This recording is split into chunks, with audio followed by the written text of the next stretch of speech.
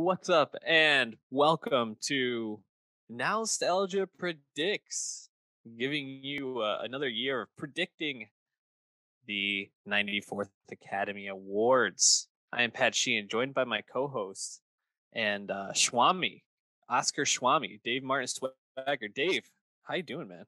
Doing good, man. Got to make those picks, those gambling picks. I actually would Gotta. like to bet on the Oscars just because I feel like I have a very educated opinion on the matter, but I never do. We've made some good calls in the past. I think probably. I mean, what do you think is like the best call you've made? On this? Oh, see, it's hard to remember what I wanted to pick and what I actually picked. Sometimes they're Yeah. different, I'm trying to remember, was I picking Parasite? 'Cause Uh I definitely wanted it. I don't remember if I picked it. You have a very famous one. The first year we did this, picking the Ex Machina yeah. screenplay victory. That was a great one. That was by far my feather in my cap, the largest one for sure.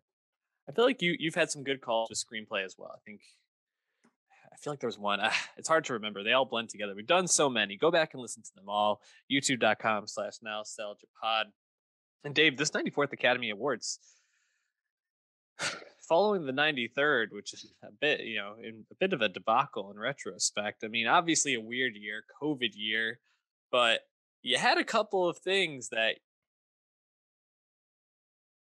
you just had to have go right. You just had to have them go right. Chadwick Boseman had to win that final award to have the best actor award be the final one. And when Anthony Hopkins won, I mean, it was just basically the cherry on top of a pretty underwhelming Sunday. Obviously, a COVID year, so it's really hard to say, is this going to be the trend? But box office again continued to be smaller given the state of COVID throughout the past year, and movies continued to be all at home. And we kind of enter this Oscars. If it feels like it needs to be a big one, and I don't know if these nominations and this award show is set up to really pull viewers back in. I mean, Amy Schumer, Regina Hall, and Wanda Sykes are hosting. Not necessarily big names. They're gonna draw in a crowd that probably isn't there to see who wins for the movies anyway. So, Yeah. where are you at with just where the award show is at in general? Yeah. Well, I mean, the matter of the hosts, that one's tough. A lot of like the easy calls like Zendaya and Tom Holland. They're fucking busy, man. They can't host the Oscars. There's a lot of prep that goes into it. You don't just show up and do it one night. So I understand that, one day I'd love to get like them or get The Rock, get someone in. It's hard, but I'm happy they're bringing back hosts. I think it's a good idea, especially given what we've had. And like you said, last year, you even forgot the other side of the coin.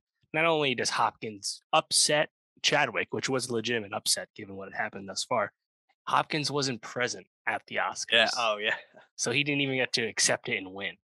We get the video the next day when he's very gracious, and Hopkins is well earned. He's excellent father, but like, just like the whole broadcast, the tenor, the rhythm of it just was off, and they took a chance with Soderbergh, kind of EPing it and everything, but here we are. And yeah, I mean, at the end of the day, movies are just not making the widespread cultural footprint that they once did in society for myriad reasons. Award shows, broadly, same thing, including the Oscars. As you imagine, there's just less movie mindshare, and the movie mindshare that does exist seems to continue to be a much smaller group of films dominated by stuff like Marvel and other franchise movies. So, if people aren't watching the movies, it is what it is. You should at least focus on the people that are watching the movies, which is why there's a lot of criticism of the Oscars telecast announced change that, as of the time of recording, is still on, where a bunch of awards will be given out not live and cut together for the broadcast, in an effort to speed up and keep the runtime down and all that. And it's like, I don't think someone who wants to watch the Oscars isn't going to watch the Oscars if it's suddenly 15 minutes over time. On the other side, I don't think someone who doesn't watch the Oscars will suddenly watch it when they realize it's not as long as it used to be. There's like nothing you're Right. gaining from this. I would be okay with the call if we did the much hoped for increase in awards. Let's get a best stunt performance award. Let's get a first time feature award, Yeah. breakthrough performance. If we added those additional awards, I'd be okay making some broadcast changes and moving some things to the side. I could handle that. But they're not doing that. They're just moving things over for marginal gain. And yeah, you're going to piss some people off when you have a Amy Schumer joke that doesn't land, taking up time that could have been dedicated to someone winning best sound, you know? So it's a fraught thing. The Academy figures things out over time. It's a big group, Do 10,000 they? people. Do they? I don't know if they do. They I don't give a combine fuck. sound, which I think to everyone apart from sound engineers, we all are happy about that one. Yeah, and I suppose making it 10 mandatory films for Yeah. best picture is also a move in a positive direction. They are also the same people who put out the Twitter poll for most popular film, which we spoke about at an earlier pod this month, or maybe it was last month. Quite a debacle there. So I think the Academy sometimes stumbles into things and sometimes falls flat in their face. But alas. Yeah, I mean, the other thing too is like the Academy continues to change. It's actually to the point now where the majority of the Academy membership has joined from 2011 onward. And as we know, it's a much more diverse, much more international group of people in the filmmaking community that are in the Academy now. And we're seeing those changes with nominations, with wins, et cetera. We'll talk about more of that as it goes. But, it is what it is. You have 10,000 people from all over the place doing all kinds of things in movie making. It's just a big amalgam of people, and Spider-Man's not getting nominated. It's hard to get that kind of consensus, it is what it is. I don't know. But alas, we're still getting it. I still like the Oscars. But I like movies, If you don't like movies, if you don't watch a lot of movies, why would you really care about the Oscars, Unless you really like Will Smith, watch him win Best Actor. If that's not your thing, then yeah, I don't know what it's there for you. There's no performances like the Grammys that are something like more tangible, I guess. Until next year when Four Town performs. So that'll be let's go. that'll be Turning great red. to see. Yeah, so we're gonna go through the categories. Some we'll spend a little bit more time in than others.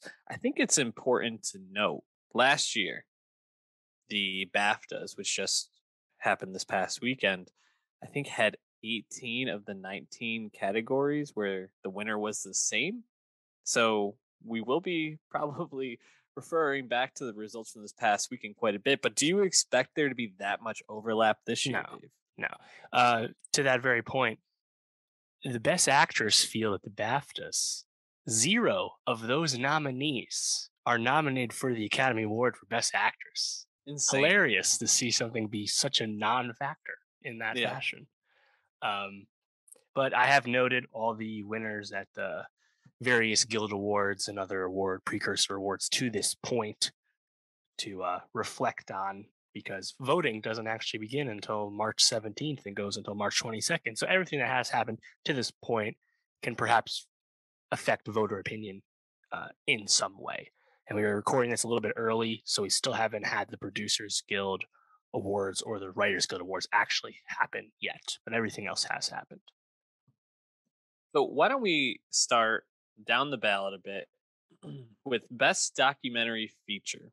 And there seems to have been like a surefire favorite for this for a long time. Summer of Soul, I think for me, feels like it has a really good shot, but there's been some momentum for some other films a little bit. I think Flea in particular feels like one that stood out. Where are you leaning in this category? What do you think is going to take you home?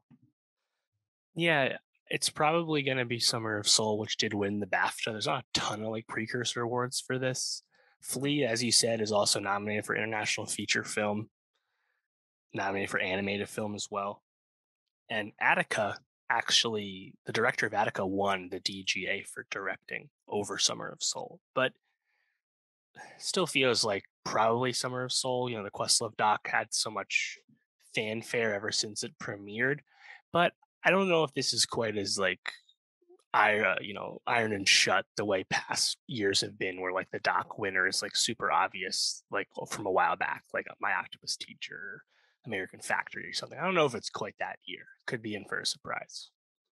We could be. I still think the smart money's on Summer of Soul. Don't get too crazy in this category. You mentioned Fleas in the best animated feature category as well. Do you have a pick for that? This one I find very interesting because there's been a lot of wealth spread. Um, Encanto won the BAFTA, won the Golden Globe. Flea won the Annie Award for Independent Film, and The Mitchells vs. the Machines won the main Annie Award, which is the Animators Guild. And Mitchells vs. the Machines also won the Critics' Choice Award. And Flea is not nominated at the PGAs. Kind of a weird one, right? You know, usually Disney, Pixar Disney, or just Disney has a bit of a stranglehold on this category with few exceptions, like if a Spider-Verse comes up, you know. So I'm not exactly rooting for Encanto because I actually had Mitchell's vs. Machines higher on my list. That's who I'd want to see win. But I feel like it's a tough call, honestly. You know, it's hard I'm to leaning it's hard to Encanto pick for sure. against Disney though.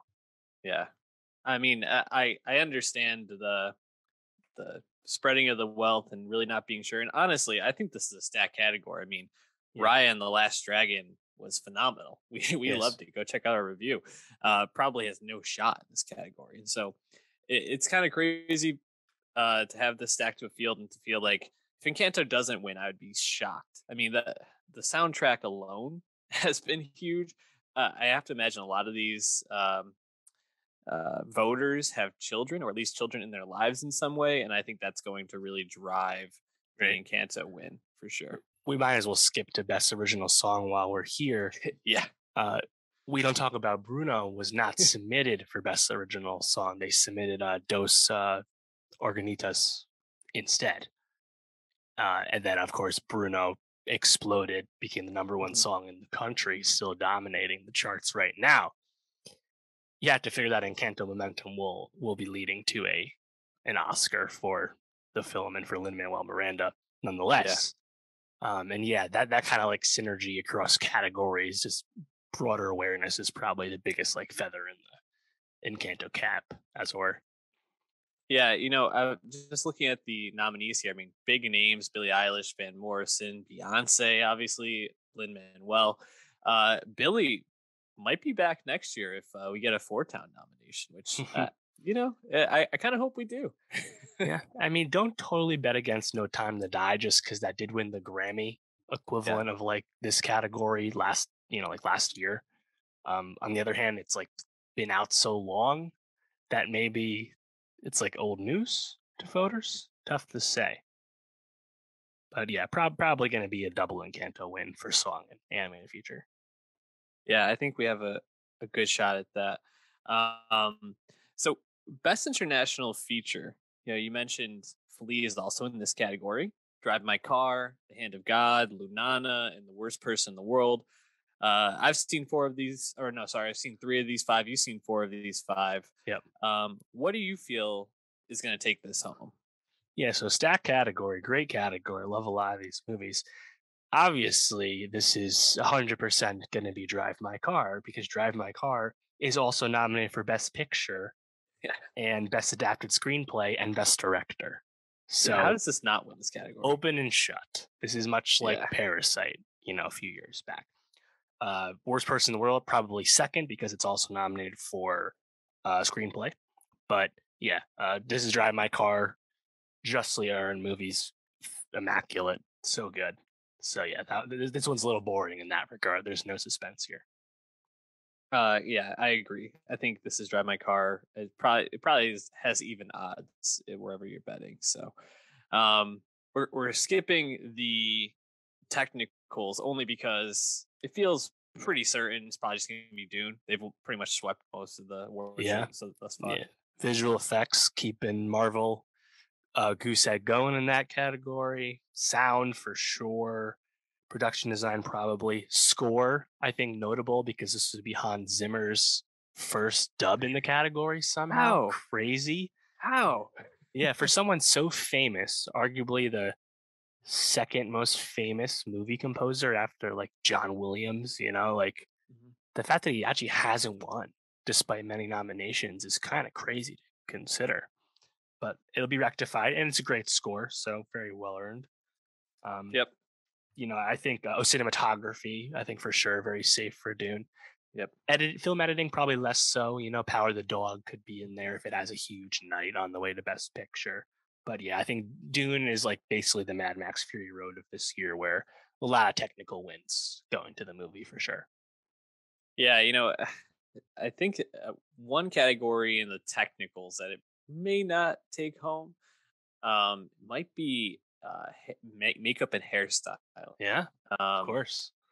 I would love to see Cruella get some love here or House of Gucci, but Yeah. if Chastain gets the win later on, I think you're gonna kind of know if Tammy Faye brings this one home. And I think this probably has a good shot, Tammy Yeah, Faye. that's exactly right. That's the synergy there. And, costume design, that's probably Cruella's best chance. Kind of funny to think like Cruella coming out as the front runner for costume design. Not what I would have thought of, but yeah, cool to see the wealth being spread around in that way. Kind of harkens back to when the first Suicide Squad movie won Yeah. for, I believe, makeup and hairstyling. Yep. Absolutely. Just as you were talking, one of the things we talk about all the time. I think every time we do this, I want to see the voting. I want to see, Oh, yeah. what comes in second, what comes in third. Show Yeah. us the votes. You don't Just a need to tell us. breakdown. You don't have to put Yeah, people on blast, but give us a breakdown of like the percentages or threshold or something. Preferential please. balloting obviously is a big play in this, so it'd just be cool to have more information. Absolutely.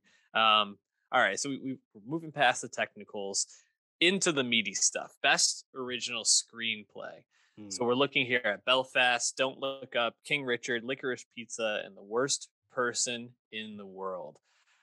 Um, a bit of recency bias, I'd say. I would love to see the worst person in the world win this. Do I want to plant my flag there? I don't know. The screenplay's been good to me in the past. Maybe this is it. I don't know. Where are you leaning in this category? Yeah, so this is the screenplays are always a little hard because depending on the year, the Writers Guild is not awards are not exactly as instructive as they should be because certain movies are not eligible for a screenplay nomination per those rules. This year, it's particularly notable because The Power of the Dog and Belfast are both not eligible for their respective screenplay awards. However, uh, original, the BAFTA went to Licorice Pizza. The Critics' Choice Award went to Belfast. I would definitely pick Licorice Pizza as my personal choice, or maybe even Worst Person in the World. I'd love to see Yeah. that too. And that'd be a huge win if Worst Person in the World actually got this. But I I feel like I could see this as like here's the PTA bone, here's a screenplay dub, and that's all you're gonna win for the most for yeah, that's all you're gonna win. That's that. Because like Belfast has kind of been like a soft like contender and antagonist to Power of the Dog this whole time, this whole award season. So I wouldn't be surprised to see Belfast kind of come up short here. Yeah, I wouldn't be surprised by that either. I think it probably is gonna be Licorice Pizza, but I uh, I don't know. I would love to see the worst person in the world. Stay tuned to my Twitter. I might put that call out there right Mm. beforehand. I'm leaning heavily towards that. Best adapted screenplay. So we got Coda, Drive My Car, Dune, The Lost Daughter, and Power of the Dog. If Power of the Dog is going to take home Best Picture, which seems like a somewhat solid bet at this point, Yeah. I think this is going to be the category that's going to tip that off. However, if Coda could pull off the upset, this is where it's going to start, right? Coda did win the BAFTA. Power of the Dog won the Critics' Choice Award. And then Belfast won the Globe, but that's a combined screenplay award. So not a whole lot of info here again. Fuck the Golden Globes. WGAs haven't happened yet anyway. Yeah, there's the Coda momentum. There's the Coda agenda happening right now in terms of winning Best Picture. And this is a big part of that happening, right? The whole reason this has started is because Coda won Best Ensemble at the SAG Awards. Effectively, the SAG Awards equivalent of Best Picture. And then Coda won the BAFTA for Adapted Screenplay. So there could be momentum here. This could be kind of just a bit of smoke and that's it. But yeah, I'm gonna. He's torn. I'll pick Coda for screenplay, but I will not pick the next step that some people are picking for Coda later. We'll get to that. I think I'm gonna go Power of the Dog in this category, but I don't know. I'm so interested to see how it goes at the Guild Awards coming up because, man, if Coda can pull off this upset, that would be quite the story for this. Well, like I said, Coda is likely going to win the Writers Guild Award, and again, Power of the Dog isn't even nominated there because of the rules. So you'll see again more "quote unquote" momentum for Coda as we head into voting. Gonna be interesting for sure. All right, so we're past the screenplays into the supporting actor categories. We got Kieran Hines for Belfast, Troy Kotzer for Coda, Jesse Plemons for Power of the Dog, J.K. Simmons for The Ricardos, and Cody Smith-McPhee, The Power of the Dog. Smart money has been on McPhee for some time now, but is Troy Kotzer throwing a little bit of doubt into that? Dude, the smart money has moved. That's what happened. Yeah. Troy Kotzer's going to win this, dude. SAG Award win, so? BAFTA win. Cody has only won the Globe of the major things. Critics' Choice win for Kotzer as well. And importantly, the narrative, the Coda narrative is there. Kotzer is giving these great speeches, obviously signing them. At the SAG Awards, he's like, I've been a member of SAG since 2001. This is like a great honor, you know? It's really easy to root for him, and I feel like people are really happy to vote for him, and it's a really good performance. So if McPhee wins here, then it's going to be a complete Power of the Dog onslaught, I think. You know, Power of the Dog is the most nominated film with 12 nominations, but it seems like the tide is officially turned to Troy Kotzer here. Insane.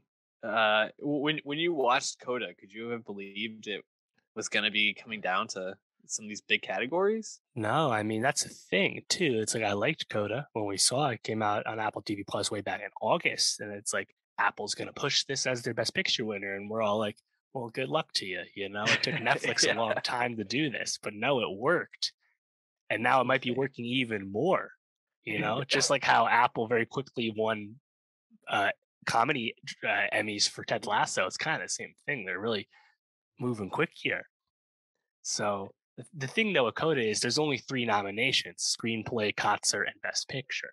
That's for me is the big hang up at Picture, but I think Screenplay is very much in play, and Kotzer is bordering on a lock. So, the fact that it's even gotten this far is pretty crazy. It really is a shame too, because Smith-McPhee is so good in Power of the Dog, but it really just feels like Kotzer is gonna take this one. That's my pick as well. I don't mind deferring to the older actor too. Cody Smith-McPhee will be back for sure. All right, Best Supporting Actress. We have Jessie Buckley for The Lost Daughter, Ariana DeBose for West Side Story, Judi Dench for Belfast, Kirsten Dunst for Power of the Dog, and Anjanou Ellis for King Richard. I mean, the powerhouse that is DeBose. She's been running. It feels like a sure thing at this point, right? BAFTA, Globe, Critics' Choice, and SAG wins. She's undefeated thus far, campaigning hard as well. No reason to expect any change. She's going to win. And it's a fucking great performance. So good for her. She really wants it, and she's going to get it. She's fantastic, man. I also feel like that's going to be a great moment. You know, she's going to be very, very flamboyant and out there. Theater girl. Yeah, it'll be fun to watch. So put your money down on Ariana DeBose. Best actor. I mean, another category that to me feels pretty locked up, but we'll run down the nominees. Javier Bardem for being the Ricardos, Benedict Cumberbatch, Power of the Dog, Andrew Garfield, Tick Tick Boom, Will Smith, King Richard, and Denzel Washington, The Tragedy of Macbeth. He finally gets it, man. Will Smith. I mean, it's gonna happen. Yeah, Blake DeBosie's won everything thus far. You know, the Cumberbatch never really mounted the fight that we kind of thought. You know, there was the fear early on that people really want Will Smith to win, but it'll be Cumberbatch winning because Power of the Dog is this unstoppable force. And even if Power of the Dog ends up coming out on top, uh, Will Smith has this one in the bag, you know, and it's a narrative that is really easy to see people wanting to invest in and vote for, and also Definitely. thus Yeah. justly earned. Even though Cumberbatch is excellent as well. Yep, 100% agree. And I think that's gonna be another nice moment. You know, if we get the Kotzer, DeBose, Smith trio, that's pretty strong. And then you move forward and you look at Best Actress: Jessica Chastain for The Eyes of Tammy Faye, Olivia Colman, The Lost Daughter, Penelope Cruz for Parallel Mothers, Nicole Kidman for Ricardos, and Kristen Stewart for Spencer. Do we get another nice moment here, and maybe Jessica Chastain finally breaks through? This is a really hard one to pin down. As we said before, the BAFTA field is completely separate from this field, so it doesn't mean anything. Nicole Kidman won the Globe. The musical comedy Globe went to Rachel Ziegler, who's not nominated. Chastain won the SAG and Critics' Choice Awards recently. You know, the early favorite, Kristen Stewart, hasn't won much of anything. And then Penelope Cruz has been bandied about a bit due to the more international nature of the Academy the past few years that she could be a dark horse. It seems like the winds are starting to blow for Chastain. That's Tammy Faye. But I don't think it's safe at all. I think you could absolutely see anybody win here. Olivia Colman, she almost always wins. So it's really hard to pick against her, and preferential balloting could benefit someone like her. You never know. Um, I guess the favorite is Chastain, but it's a really close one. It's really hard to say. Yeah, I actually think if I had to choose, which I am because I'm on a podcast doing just that, I'm going to go Olivia Colman. Yeah. She's an awards darling. I think people just really love her, and you kind of think about what would make this show interesting. Getting Olivia Colman up there making a speech is always interesting. So I hope to see it. I think that's what we'll see. Is that your pick as well? Yeah, I feel like that's like the sharp pick. Yeah, I'd do it. Yeah. Yeah, and that'd be pretty wild. Just because it's like the one time people aren't picking Olivia Colman, she wins anyway. You know, but she's also like the hottest actress going right now. Yeah. So kind of makes sense. This is her what, third win then? Second win? Yep, and don't forget the Emmy she's been winning too. It's quite the laundry list the past like 5 years. Yeah, she's a powerhouse for sure. Best director. I mean, I feel like we can move past this pretty quickly. Paul Thomas Anderson for Licorice Pizza, Kenneth Branagh for Belfast, Jane Campion for Power of the Dog, Ryosuke Hamaguchi for Drive My Car, and Steven Spielberg for West Side Story. Dave, who's gonna win? Campion's won everything thus far. Just won the Directors Guild Award, BAFTA Globe, Critics' Choice. It's kind of been an anointing award season for Campion, becoming the first woman to be nominated twice in the category, and of course, we'll be waiting for the first time. Only is it the seventh, eighth woman to ever win Best Director, although two in a row, of course, coming off Chloe Zhao. Really hard to deny. You know, I think Spielberg getting nominated in like the was it like the fifth or sixth different decade in his career. That's like good enough. I feel like for him, like that's crazy accomplishment. But Campion like is like just the runaway train at this point, and well earned. Like the Power of the Dog's greatest strength, arguably, is how that movie works. Yeah, I think Power of the Dog, Jane Campion is a sure thing in this category, Best Director. Out of the four others that are up there, is PTA the one that you're most like? Too bad that they haven't gotten one yet. Yeah, exactly. You'd love him to win. Um, Yeah. Obviously, Hamaguchi, super inspired nomination, continuing the trend of a lot more international directors getting in here the past few years. But yeah, PTA, he'll get it one day for Oh, sure. for sure. And obviously, Um, we wish Denis Villeneuve was here. Surprise snub with the nominations. Didn't expect that. yeah. Uh, Shout out to Denny. He makes good movies. I really like it. I really like him as director. Best picture. So we got Belfast, Coda, Don't Look Up, Drive My Car, Dune, King Richard, Licorice Pizza, Nightmare Alley, The Power of the Dog, and West Side Story. Hmm. I'm looking here, and it feels like there's definitely like a top three, right? The Power of the Dog, Coda, and Belfast feel like the Yeah. three that are up there. Is there even another fourth that's even in I the was gonna same? say, can anything else even win? I don't know. Because like even Belfast almost I feel like is a step below Coda, and even Coda could be all smoke no fire. We don't know, but like Yeah, the Belfast wave never happened. It's the crowd pleasing thing that people invested in thought could be the best picture winner. It turned out that thought process wasn't wrong. It just wasn't about Belfast. It was going to be about Coda instead, and yeah, everything else, just never happened. Licorice Pizza, West Side Story, Don't Look Up, big hit. Adam McKay, Darling. Could that be like the surprise movie, polarizing Best Picture winner? Never seemed to bubble up that way. So I think it's yeah, Power of the Dog or Coda or Belfast. I think that is right, and that is a three. But I would be absolutely floored if Belfast actually won. yeah. I think if there's a fourth, it would be West Side Story, just for name, Yeah, director. there Maybe is a it lot of sneaks love in. and support for that movie. Like people really do like it. I think the hope that any of these have is that Power of the Dog somewhat polarizing in terms of people being Right. like, I didn't really love it. Ranked choice voting puts it lower. Maybe Yeah. like Exactly. Coda's number two a lot, or West Side Story ends up being everybody's like 2, 3 behind Coda or Yeah. Power of the Dog, and it sneaks in. That's kind of the scenario, but it feels like Power of the Dog's year. I just don't know if I want that to be the outcome. The I thing like is the though, movie. yeah, the thing is like I don't have as much enthusiasm for Coda the way others do. Like I like the movie Yeah. just fine, but like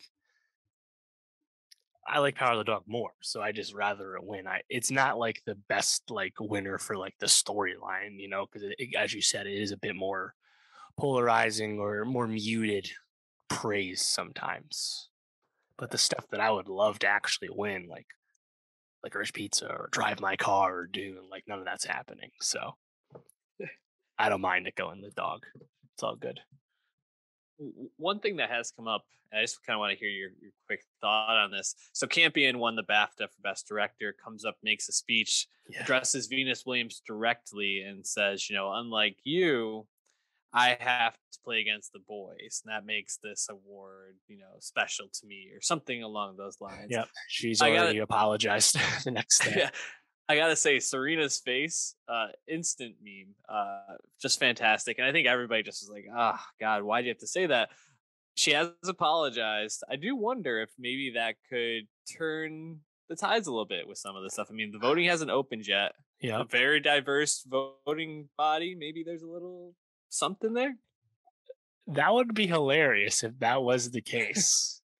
You don't Because come at Serena.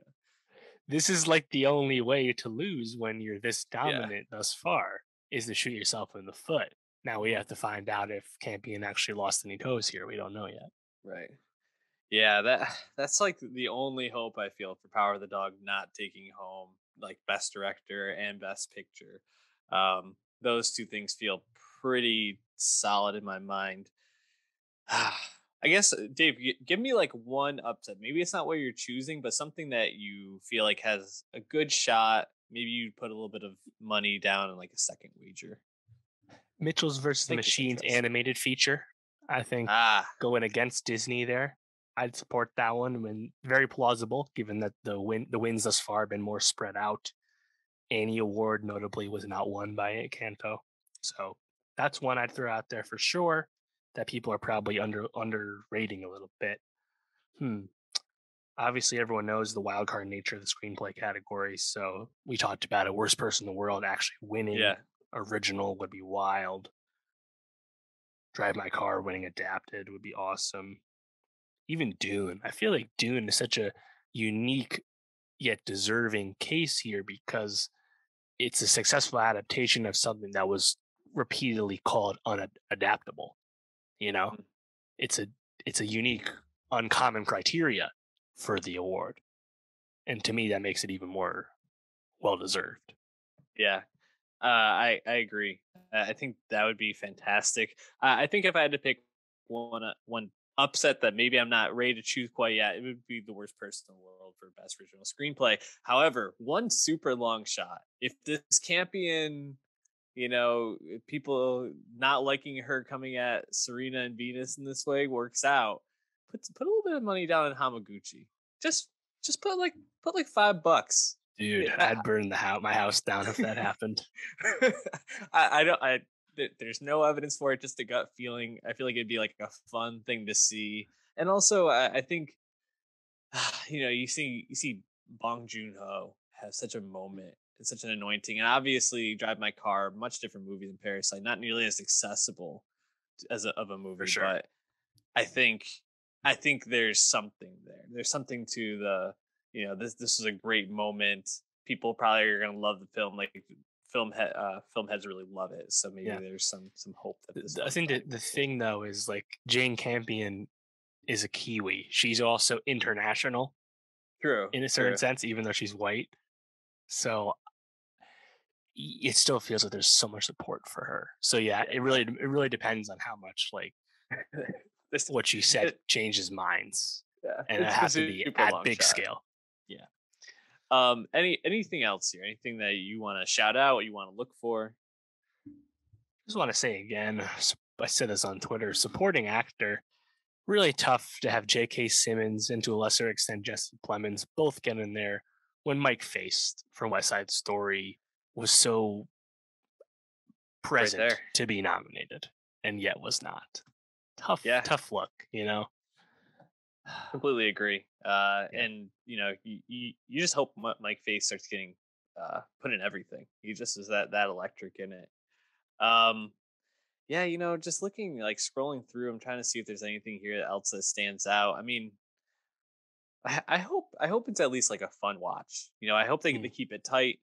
I hope we get some good speeches out of it. I think with those actors that probably are going to win, I think we'll get some memorable moments. Probably a Lin-Manuel moment as well.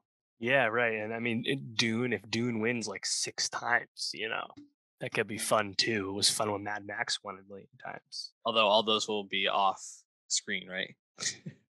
Yeah, about half of them anyway. Yeah. Tough. Yeah. Damn. Yeah, I know. It's like we'll still see them. Yeah. It's just they won't be live. Edited. It'll be more edited. It's like you don't watch them walk down the aisle and stuff. Right. Stuff like that.